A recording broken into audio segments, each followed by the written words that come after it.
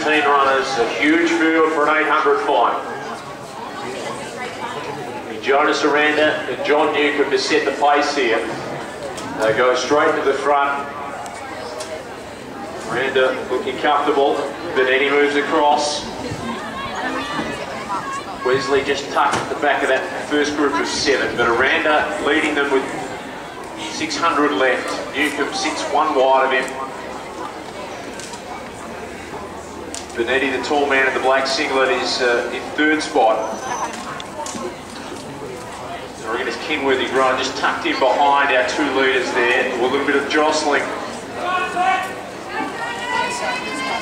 Almost saw Fraser Fullerton come unstuck. So Aranda will lead them at the bell. Newcomb right there with him. Benetti, Kenworthy-Groen, and Liam Jason's there as well. They're your first 5, and your medalists will come from there. Aranda really stepping on the gas now, testing out his opponents, and no one seeming to go with him. He won the 4K on the road in the City to Surf a couple of months back, and he's really accelerated away from Newcomb. Jonas, Aranda, look at this. Down the back straight, Newcomb's in 2nd, Benetti under 3rd, Kenworthy-Groen right there as well on the inside. Jason's lost touch, but 180 to run. It's all Jonas, Aranda.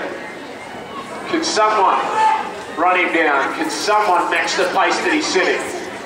Newcomb still in 2nd, Benetti in 3rd, Kenworthy-Groen 4th, Jason 5th, but Aranda, his acceleration burst with 300 to run was devastating, and that was enough to take him to goal.